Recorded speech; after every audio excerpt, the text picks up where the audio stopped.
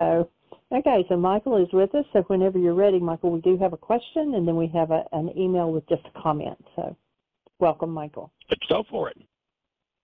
Okay, well, first the comment is from Colleen, and she says, excuse me, good morning. I hope that you and Michael are enjoying your time with your kids and grandkids.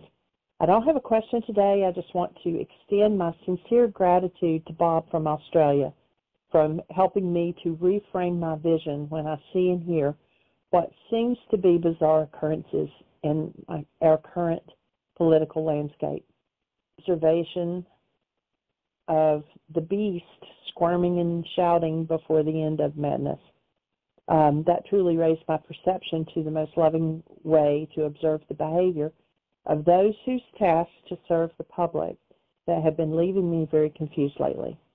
Also, the observation of the brightest light purposely being on the darkest shore. I truly appreciate the words and bring to my being this morning, I am sure, going forward.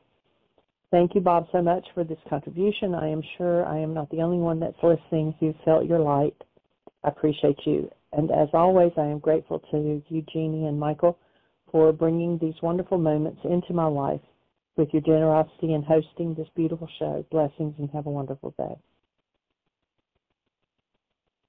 Sweet. Awesome comments. And I'm with you, Colleen. And I have one piece of feedback. You remember our definition of denial. Whenever I think as though something outside of me is the cause of what's moving inside of me, then I'm in denial. And when I go into denial, I have to dissociate from the very content of my own mind that's creating that state. So when you said you were confused over what's happening in the world, that whole thing, my offering would be, no, there's no confusion about what's happening in the world at all. There's just confusion in your mind. When we say that something in the world is the cause of our confusion, then we disown and disempower ourselves in being able to heal that confusion.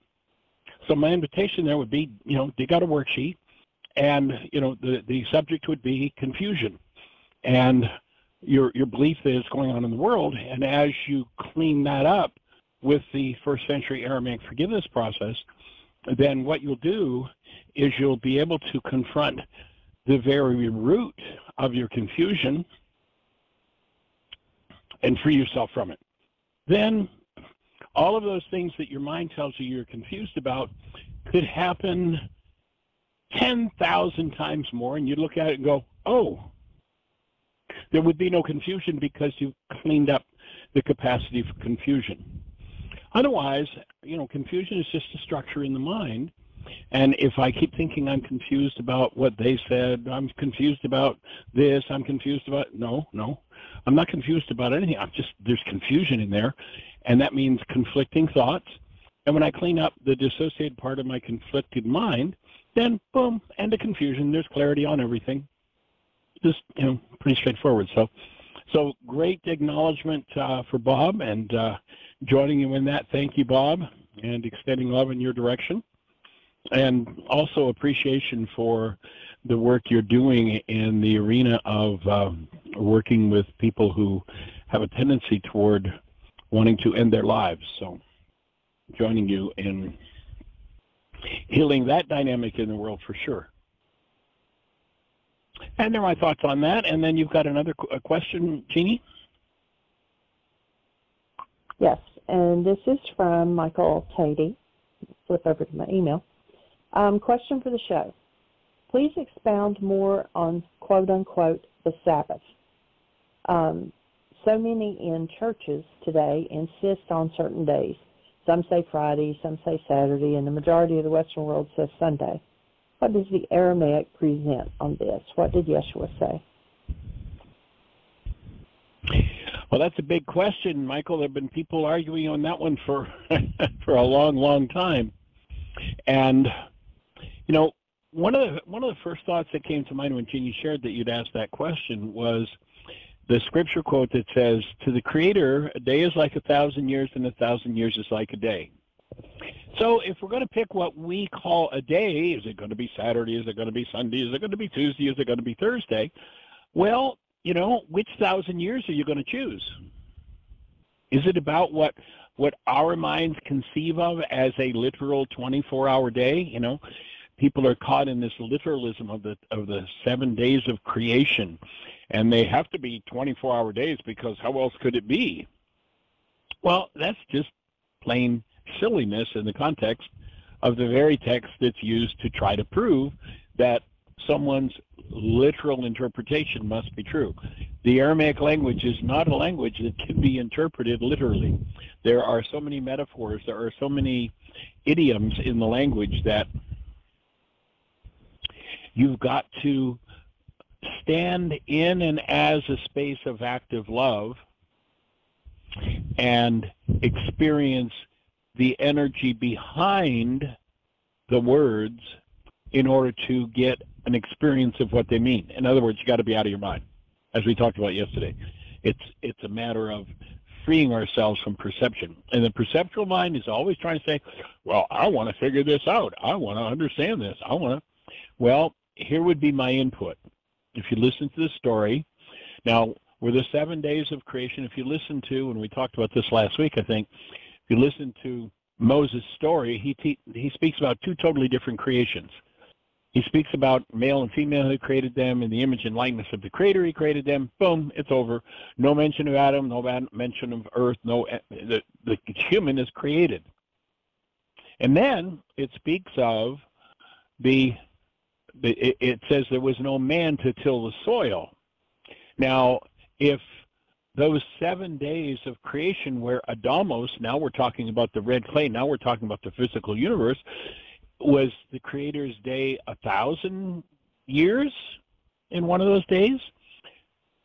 Is evolution absolutely perfectly consistent with creation? Totally and completely when you have the brain cells for it. Maybe a day in the Creator's creation process, when it speaks of 7 days, maybe it was 10 billion years. I don't know. But I can certainly, and is creation compatible with evolution? Absolutely. I mean, if you can look at a fetus developing in the womb, and it goes through a stage where it's got a tail and it's got nipples like a pig, and I mean, if you can look at that and pretend there's no evolution, you gotta be really, fried in terms of understanding. So there is the creation of the human being described. And then there's the evolution of the human form, Adamos. This is where there was no man to till the soil, and then it brings in Nafsha, which is the created human essence, that is then breathed into Adamos, and Nafsha, the spiritual essence, the created being, became an incarnated or a living spiritual being. How long did that take? I don't know how many, perhaps millions, billions of years perhaps. I don't know. Does it matter? No. The key point to that, if you read that passage about what happened after the creation, it says, and the Creator rested. In other words, there was time, and it's interesting, this was part of our topic yesterday from the book of Thomas, is taking time apart from your own mind. Taking time apart from external activities, standing in the space of the active presence of love as a human being, and experiencing your life from that perspective. And if you don't do that, you won't have a human life. You will be destroyed. So, is a day of rest a necessity? Absolutely. And just like the way a child learns, in the early days, most of my kids' schooling was homeschooling, but we did spend some time with them in Montessori. And Montessori had an interesting system. Instead of every child at 4 has to be able to do this, and every child at 6 has to do that, and every child is treated as an individual. And the setting in a Montessori school is one where there are different environments, and the job of the teacher is not to stuff information into the child's mind. In fact, if you think about education and stuffing things into the child's mind, then you really have to start to question this thing that says, do not be conformed to the world, because stuffing information into a child's mind is being conformed to the world. Rather than being conformed to the world, to educate, educare means to draw out the being that's in there, rather than fill this multi-generational database called a body-mind unit with information that the child will then be trapped in. Thinking comes from being. So my take is that each of us need to take time out of our lives. And I don't know, is that day going to be, I mean, do you decide tomorrow, if tomorrow is your day of rest, is it going to be 200 years, 500 years, 1,000 years you're going to rest? Because that's what Scripture says a day is to the Creator. Or is it going to be a strict 24 hours and it's got to be this Saturday or that Sunday or this Tuesday or that Wednesday? My offering would be, and men have gotten into their dogma fights over it has to be this. And what are we up to? A few years ago, it was 37,000 different so-called or sects of so-called Christianity. I just saw somebody quoting the other day, and maybe the numbers have been updated, 37,000. So we've got somebody arguing for this dogma and that doctrine and that doctrine and this one and this one and this one.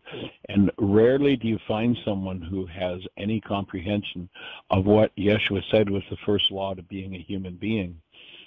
And that was that you had to have this space in the frontal lobes of your brain called Rakma active, so that you had your human life in your human form, and take time every day, take time every week, take time every month, take time every year to be at rest from your attention on the world.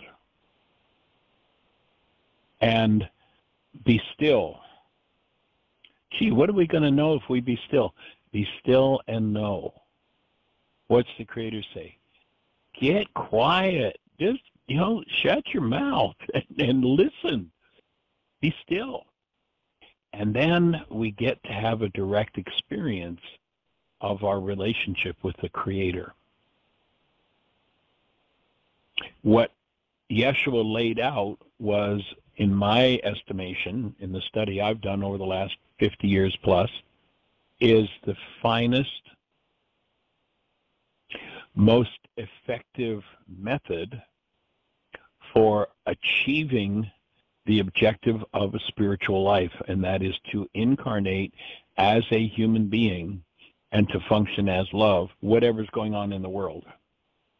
If our awareness, if our information has come from the mind of men, we're liable to get trapped in people who, in the name of a text that says, as I said yesterday, over 300 times says, fear not. You might get trapped in the mind of a person who says, the fear of God, fear of love is the beginning of wisdom, which, that's pretty silly, but that's the basic tenet of a lot of teachings that are supposedly following this man Yeshua.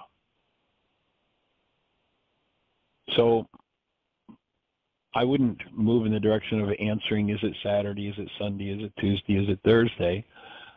My take would be, take time to be in that space where you're connected. And, if you listen to the commandment part of it, the final words in that are, and keep it holy. Now, does that mean that you have to be down on your hands and knees and holiness? No. Keep it holy. Be in the space where you are able to attune to the life that you were given, and you live out of that life, and bring that wholeness, bring that state of being into your experience in the world. Now you've got wholeness. So that would be my take. I hope that makes some sense. And if there are any other thoughts, if you're on the line, Michael, hit one and see if there are any other thoughts that we need to refine with that, if that makes sense or makes no sense, or where it goes. And other than that, Miss Jeannie, do we have Michael on the line? Or do we have and he is not on the line. Okay. And there's no Cool. hands up. So. Well, I hope that answered the question. And so let's go back to the Gospel of Thomas that we were working on. And it's interesting how that question fits into the whole conversation that we were having yesterday. We finished off with saying 36, where Yeshua says, hey, get rid of anxiety. Anxiety is a product of mind. Anxiety is a product of being stuck in carbon-based memory. You listen to people who have anxiety about following the rules of God, and what have they done? They violated the first law. Oh, should it be Saturday? Should it be Sunday? Should I be wearing this skirt? Should I be doing this? Should I be eating this food? Should I be doing that? Yeshua here is saying, no, no, no, no, that's not what it's about. Forgive as to your anxiety, because anxiety is a killer of being.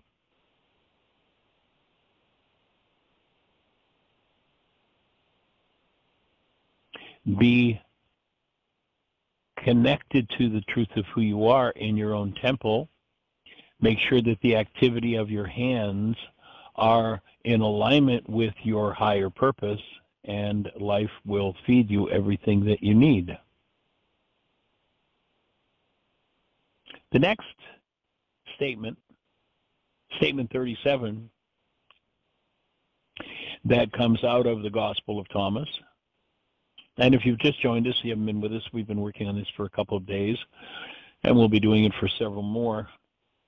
We're looking at a text that, rather than being a story gospel as Matthew, Mark, Luke, and John are, this is a set of sayings that Yeshua presented according to Thomas, and it really distills a lot of the wisdom, and it purports to be the inner secret teaching where he spoke to the disciples and he said, I speak to them in parables because having eyes they do not see, having ears they do not hear. They don't have the brain cells. I'm giving you the direct brain cells. And notice that there was, after 3 years full-time with him, mass confusion.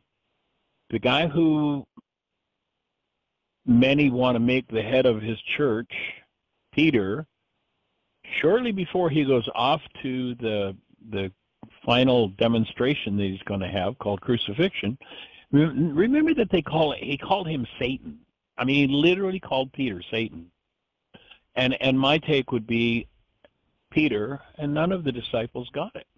None of the disciples understood what was really going on. They had a level of understanding, but it just didn't gel. Elsewise, why just hours before, as he's coming out of the Garden of Gethsemane, the guy who's going to head up the whole organization for the rest of eternity gets labeled by Yeshua as Satan.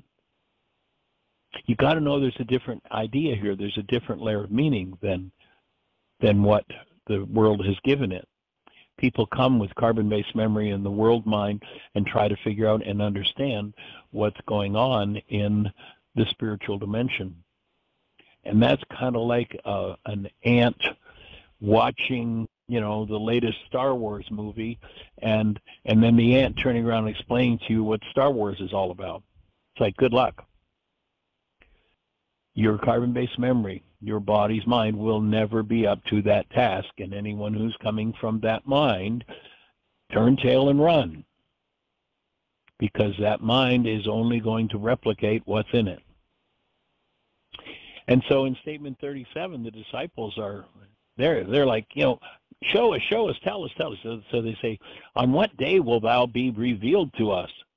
On what day shall we see you? And Yeshua has an interesting answer here. And basically, before I read his answer, the bottom line of the answer is, you're going to have to learn to forgive everything in you and come to a direct experience of who you are, who I am, and what life is. And so his answer, it's kind of challenging to them, certainly challenging to people in today's world, especially all of the aberrant insanity around sexuality in our culture. But he takes this into the realm of sexuality now. He says, They're asking, when are you gonna show, when are you gonna uncover all this? When are you gonna reveal to us where we'll really see you? And he says, when you unclothe yourselves and are not ashamed. In other words, you got to get rid of your fear-based shame.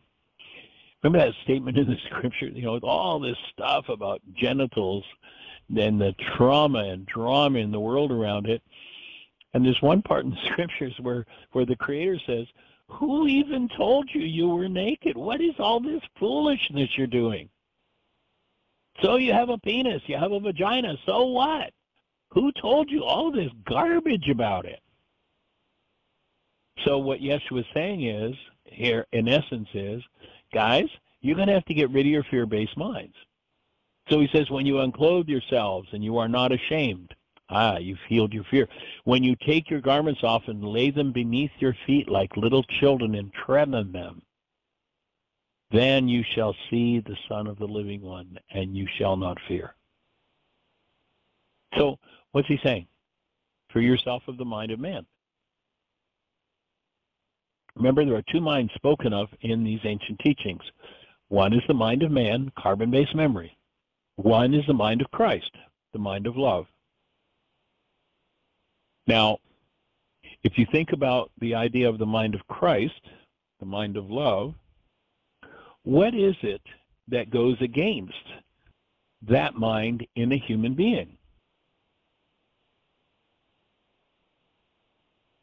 And what would you call that mind which goes against that mind of Christ? And when you really start breathing and looking at that, what is it in each and every human being that blocks them from being aware of who they are as human beings, as love, but what is stored in their own bodies, minds, or what was called the mind of man, the mind of Adamos, the red clay. And that mind has a number, you'll remember. If we had 100 people who observed a particular event,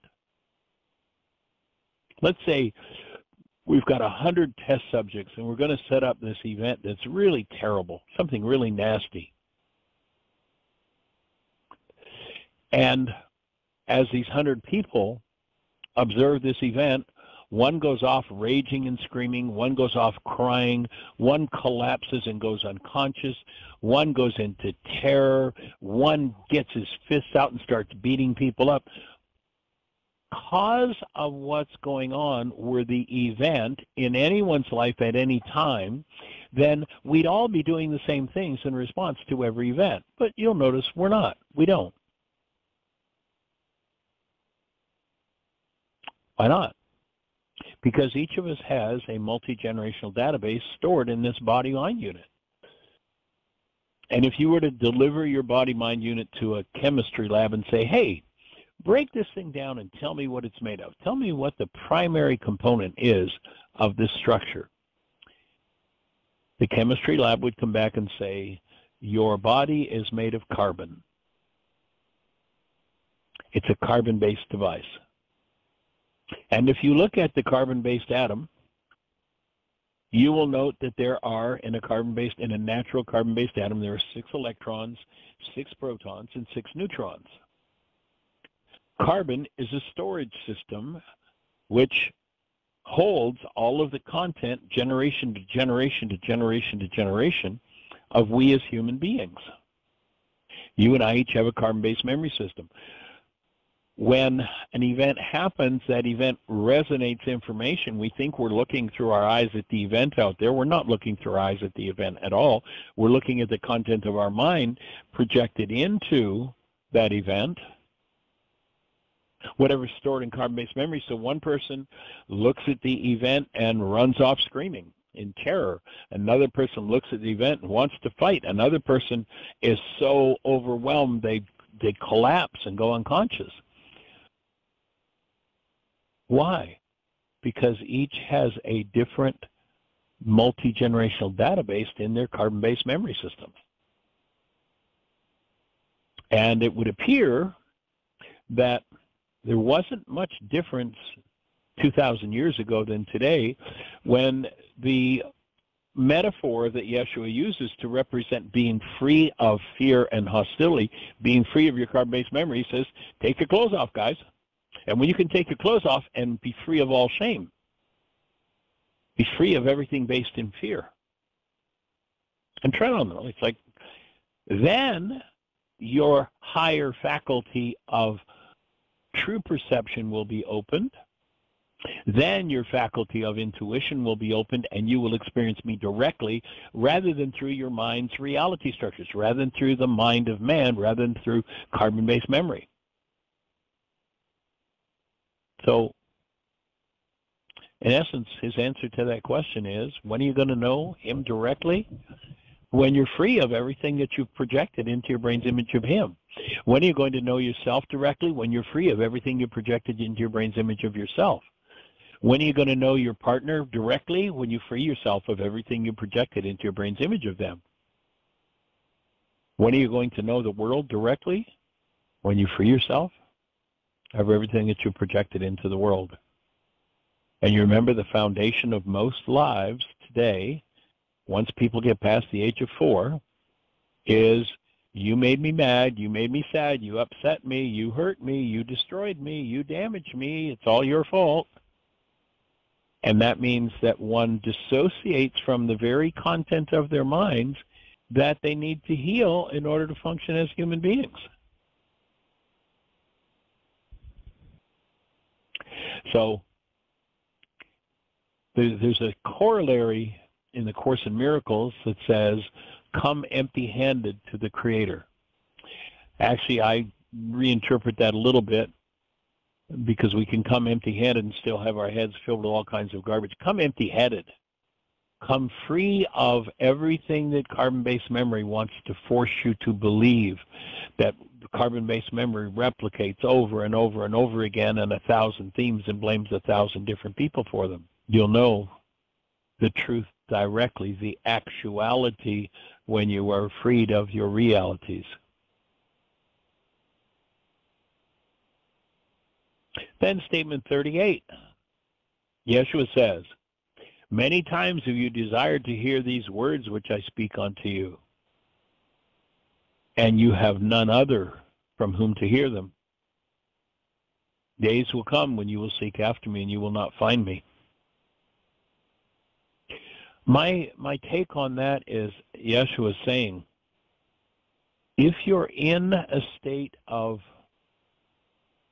understanding and wanting to do your work now, do it now while I'm here to guide you, is what he's saying here. He says, you've been wanting to hear this for how long, and now you're hearing it. And so many people hear it, and because the work can get heavy, what needs to be faced, what needs to be dealt with can be difficult, most people turn tail and run. And it takes years for them to come back and years for them to start to understand.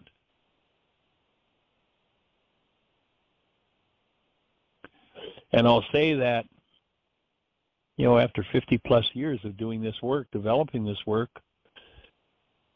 I myself, many times in the last 5, 10 years, have felt like, oh, I'm finally beginning to understand. And you've heard me say it on the show more than once.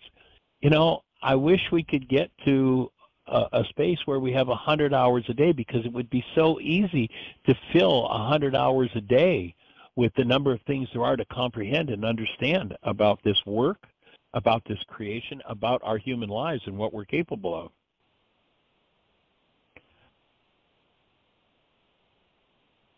So he's saying, if you're hearing it from me, pick the tools up now and do your work, because I may not be available to you tomorrow. So get off your duff and do your work now,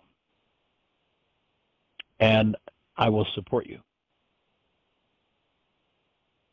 And then, well, we're at the halfway point of the show, so let's just open the gate and see if we've got anybody with a hand up, if there's anything happening in the chat room, sweetie, before we move into statement 39 from the Gospel of Thomas. There are no hands up. Bob's in the chat room. You can go back and listen to the beginning of our second hour of the radio show. I read an email where a lady was very thankful for what you shared on the show, and she said to just express that to you. And a hand did go up while I was talking, and it's Miss Susan, 610. You're on the air. And Jeannie, just before I talk to Susan, my thought is that maybe go ahead and just forward that paragraph to Bob so he's got it. That's a powerful acknowledgement. Again, thank you, Bob. Okay. Hey, Miss Susan, welcome. How are you, young lady? Oh, I'm blown away. I'm fine. This reading is You mean you're getting naked? It's too cold already. Too cold. Oh, okay. But what you're reading it's just, I can almost not find words, but it fits so much with the experience I'm having for two reasons here. One is we've been doing big clean out here, trying to accommodate a new family, number one. Number two, right. Getting ready to get rid of stuff so that our kids don't have to handle a lot of stuff. And we don't have scads of stuff. We've lived very sparsely, thank goodness. But even so, you know how it is. Things just collect. But one of the things that's collected for me over my lifetime is my journals, letters. I've saved a lot of those things, and I don't want the kids to feel as if they have to go through all that before they burn it. So I've been at this for months now. I'm not writing any music, really. I'm waiting to put on one production, but otherwise nothing new is coming out in the music department. But this, and it's shocking to me how I spent years and years and years wanting one thing, and it was set up in my psyche not to get that thing. And I did some Jungian therapy for several years, wrote down tons of dreams, and it's amazing how much you remember dreams when you start writing them down and paying attention. They'll show up and stay in your mind. But I'm finding those just not interesting. All it's showing me is how amazingly creative we all are and how much wheel spinning we're doing because we need the tools. And you're talking about Jesus saying, hop to, folks, I'm here, I can teach you this stuff. Well, look what's happened. You have teachers popping up now all over the place who are teaching in their own way what Jesus was trying to teach, you being, for me, the one person that helped me understand how to get better, how to heal from stuff, how to notice what we're doing and stop doing it. And I've got the tools, and so I know how to find my way into being well, and I feel as if I've, knock on wood, never been as well as I am now. But I'm nice. not, yeah, it is nice, but I'm not over the, it seems as if that little nugget in there is just sitting in there going, nah, nah, nah, nah, nah. I'm gonna keep bugging you. But I just can step away and watch it now.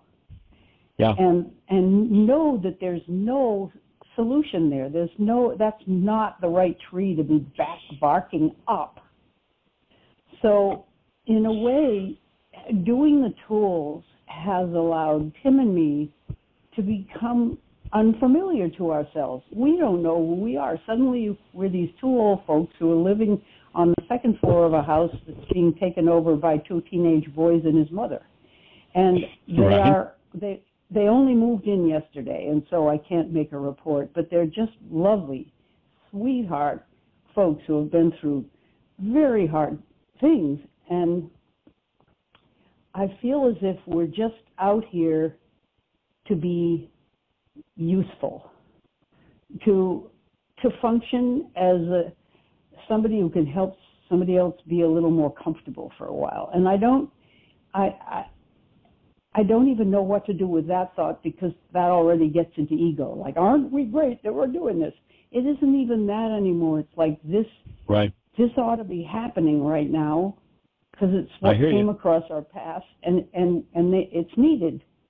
And you've been doing it, and it just astounds me. Like, you're talking about the Course in Miracles. Tim Hayes was talking about Alan Cohen's A Course in Miracles Made Easy, or A Course of Love, or the butterfly books that he talks about, iguanas and butterflies and things. All these, and the book, but it's amazing to have the Book of Thomas come into focus as one of those things that was out there before any of this was out. Anyway, I'm just going on, but it's very Thousands exciting. of years ago. Yeah. And you know, I'm with you. Yeah. Go ahead. No, you go ahead.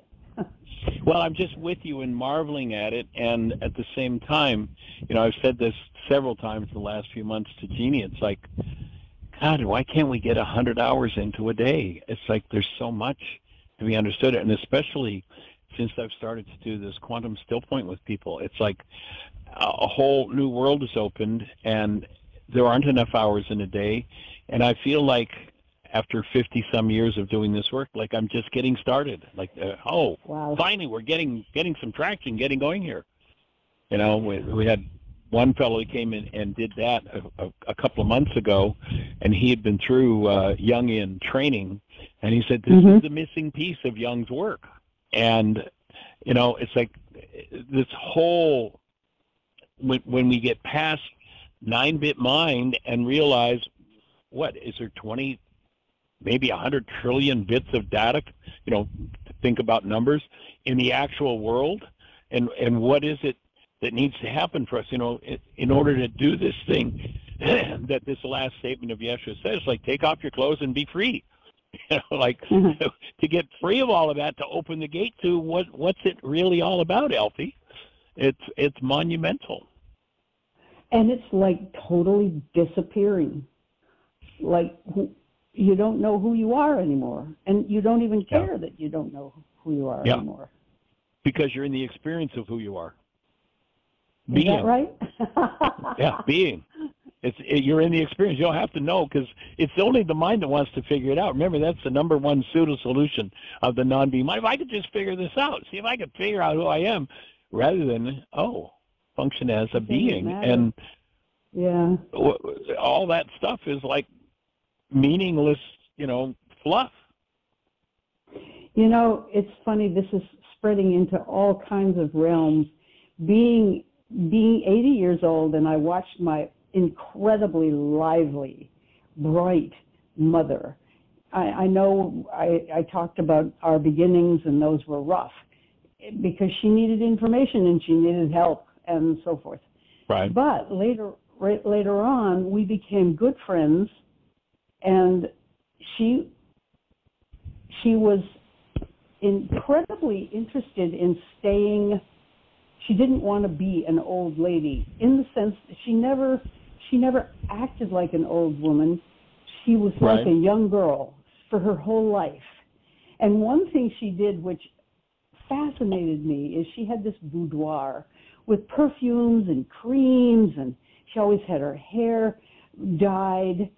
She only went gray when she was like 75, but then it wasn't gray anymore. It could have been, but it was red, and I thought it was terrible.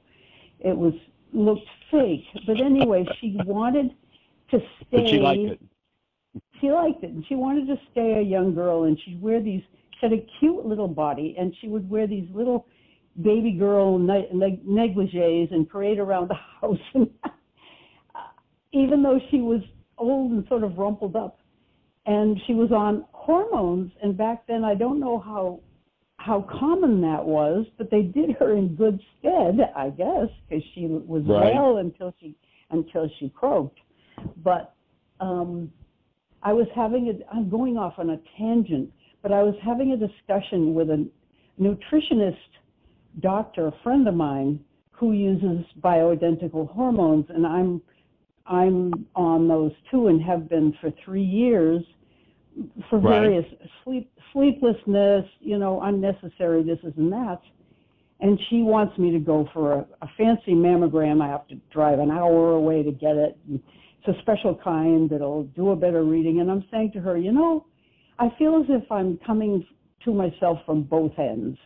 I want to live forever, and I don't want to live forever. I don't want to live to the point where I'm the responsibility of my children and I'm using up their resources. If I could live and be vital, that might be another thing, but all the pictures I've seen of old people past 100 look pretty bad. They don't move very well, and they're all crinkled up, and why would I drive an hour away to find out if my bosoms are okay when I'm arguing with myself that I'm going to have to die, and I think if that were the way I'd go, I'd be okay with that, I think. I don't know, Michael. Anyway, there's just so much to think about and not understand. There's the non-being mind again, So I just said, I'll write you a letter. I'll say, you are not responsible if I find out that the hormones were hurting me in that way. My doctor here is not responsible, and you're off the hook. Nobody's going to sue you, no family member, and I certainly won't because I'd be dead by then. Am I making any sense at all? She just got to laughing. She said, I hear the discussion, and, there's the argument and one of the challenges between being and non-being. Yeah. And, to me, the objective is to more and more stand in that state of being and say to your mind, just shut up already. God, let me just live. Let me just, do I have to worry about eternal life or death? Well, yeah. I'll pay attention to what I need to pay attention to, and I'll do the best I can do and move forward, and whatever occurs, occurs. Yeah.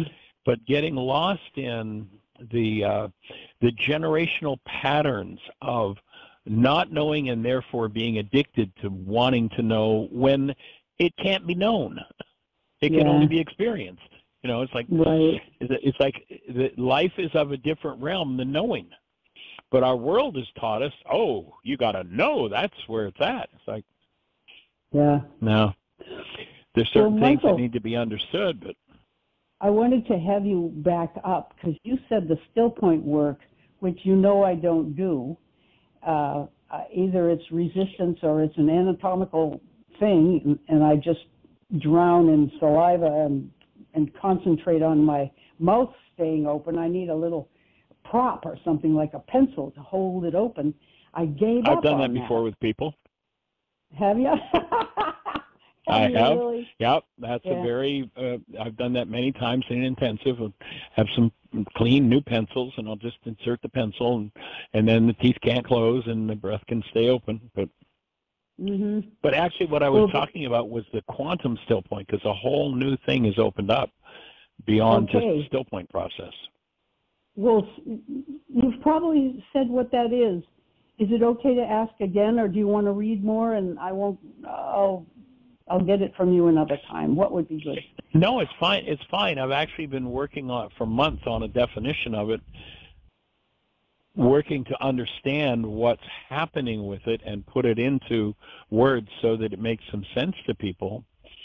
But it's a 3 to 5 day personal intensive where we're working with people on still point, on paying attention to Satan, remembering that in Aramaic Satan means the resistor.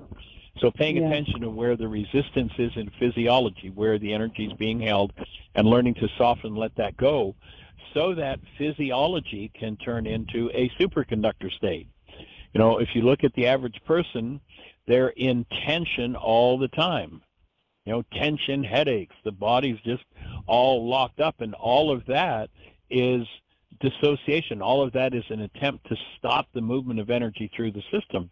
So part of the quantum still point is working with people to reinterpret their resistance to the flow of energy through themselves, their interpretation as the flow of energy through themselves as pain, to experience the energy movement in the body as sensation, and in letting go of the resistance stepping into a superconductor state, and then in that superconductor state, realigning the core of the antenna, and it's like a quantum leap from still point breathing. It's just a quantum experience that I still don't understand myself. I'm actually working on training someone. I'm working on training someone to do it so that I've got somebody to do it on me. Oh boy. I've got, you've heard me speak about Patrick. He's actually coming up in November. We've got a week set aside to work together. I've been talking to him about it, and, I did some work on him when I was in Florida. I did it with him. Right. And he's like, wait a minute, I've worked for 50 years, and I got more changes in 2 hours than 50 years. What's going on here? It's like, okay, so wow. Patrick, I'll take you through more of it, but, come and we'll train you in it, and then you can do it on me, and I'll do more work on you with it.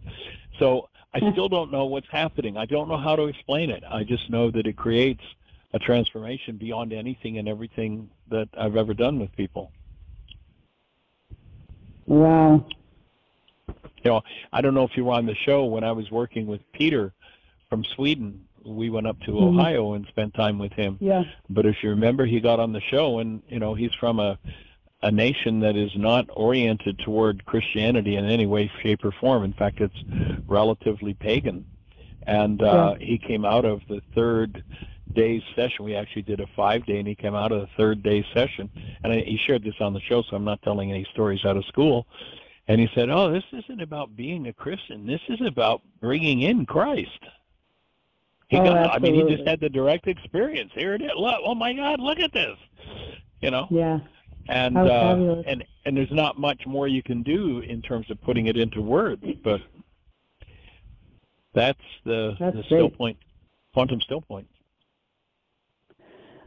So I'm getting really into the brain and into my non-being mind when I ask, could this be done? Could those antennae be opened without breathing through your mouth?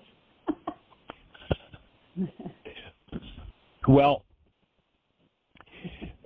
you'll remember that part of the challenge is, let me approach it from a different place, from something you said a couple of minutes ago. All that's just your resistance, that's all, and it can be overcome. When you breathe through the mouth in the still point process, you're not feeding the brain its full supply of oxygen. And that's one of the reasons for doing still point through the mouth, is that it's not forcing air up through the sinus passages and delivering oxygen to the brain that keeps the brain go, go, go, go. We want that thing to shut up. We want it to get quiet to step into that experience of being. But all the excess saliva or the dry mouth that some people get, all of that's just part of the resistance process, and we'll work through that. We'll overcome it. And I do have, I can feel the resistance. I can also feel that I might die because I can't get whatever I think I need if I'm not breathing through my nose, for periods of time, okay. It's another worksheet. Another worksheet. Yeah. I keep wanting to say, I bet you I can get there without doing this. I can find my way there. Hey, without go for it. Works for me. Works for me. Get there. Go for it for sure. Oh, I was afraid you were going to say no. You can't get there except this. No. You can't get there from here. Yes, you can. Well, and you know what? In terms of technology, for making the process more sure and shortening the time of it, these are the best tools I've been able to come up with. Gotcha. You just flipped the switch, though, Michael. Thanks. When you said you can get there without doing this, or go for it. Oh, absolutely. You're designed to live it. It's your most natural state. I mean, all we're doing with the work is overcoming something totally fake, false, and artificial. The simple thing is, if we could just hear and do it, go back to our natural state, it would be done. That simple. That's all it is. It's like that passage that I just read. What did he say? They want to see him. They want to know, everything that he is, because he's got so much to give them. What does he say? Okay, get naked and be free of fear, and you got it. That's all. Oh boy, yeah. But what are we going to have to face to do that? And but the simple bottom line is, everything that has to be forgiven is just that which is artificial. And your most natural state is to live in being. Mm-hmm. And that shows how deep the brainwash of the world is. Yeah. You even look at when we were in school, what did they do? They taught us a thing called spelling. I mean, look at the word spell. Were we being put under a spell by words? Oh, I never thought of that. That's interesting. And to get out of that spell, that's the bottom line of the work, is to be free of the spells and function as human beings. This instrument, my take is, this body-mind instrument is no part of who we actually are. It's just a vehicle of expression, and we've confused the perceptual constructs in the vehicle of expression for who we are. And that's where Yeshua says, in order for you being to live, you've got to die. The false self has got to be removed, has got to go. And it's the most natural thing in the world, but it's been so deeply embedded over the generations that it seems, kind of impossible. Still breathing with you. Yeah, it's a convergence of so many things. Peter's realization that it's the Christ, and who is the Christ? The Christ is the universal Christ, available to all, in all cultures, at all times, forever, since the beginning of, or before the beginning of time. And yet, what you flip the switch is, I was a member of a Christian cult when I was 16. My first love affair was with a woman who was 4 years older than I, and told me they had the truth. And we were lovers for a very short time.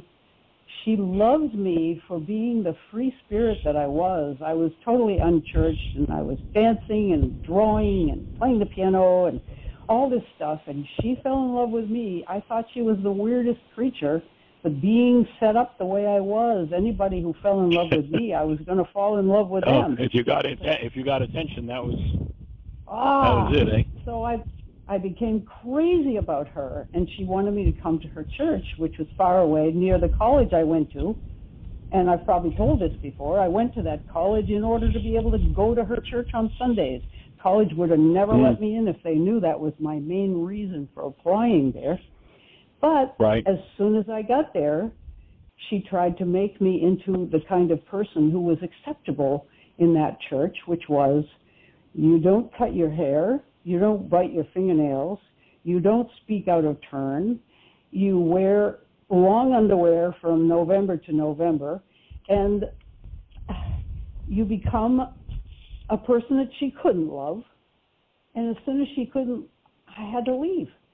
And they were telling me they had the truth, the only way, i.e., you have to keep your mouth open or you won't get it. I mean, that's what I translated your still point breathing into, is you can't do this or you won't. Okay. I got it. Okay. I love it. Everybody's got a reality, right? Yeah. So, oh my God. What a life.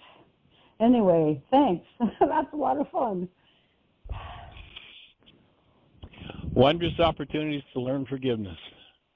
And in the metaphorical sense, in the sense of being free of what's in carbon-based memory, becoming naked. Freeing ourselves of all of that, all of those capacities to form perception. So it's quite a task. Yeah. Oh, the original incredible journey. Well, Michael, I wish you luck teaching it to Patrick so that he can do you. That shows a lot of faith on your part. That's my dream. Well, I can just see you popping out of it saying, no, that's not the right way to do it. You have to do it this way. And you can't get into your stuff because you have to keep teaching him. Good luck with that. I mean, whoa. Anyway. That's exciting. Well, I've as I've started to do it, when I was in med school, anatomy and physiology were not my strong suit. They weren't my interest. Mine was always my interest. But now I'm back to, I've actually been buying craniums and brains and trying to work to understand how this whole antenna works and such. So it's, as I say, if I had 100 hours a day, I would be absolutely delighted at this thing where, you have to stop and eat, and you have to go do this, and you have to do that. Well, you have to take your Sabbath. Yeah. Well, it becomes a Sabbath, though. That's what the whole idea of the Sabbath is, taking care of yourself, being in the state of being. Mm. Oh. Doing the work of Yeshua. Becoming naked of all forms of hostility, fear, rage, guilt, grief, drama, and trauma. And when you look at how impacted we were as infants, as children, how impacted our parents and their parents were, how engaged in the stuff of the world. One day out of 7, that prescription said, as the question Michael was asking was, take that percentage of your time and dedicate that to your process.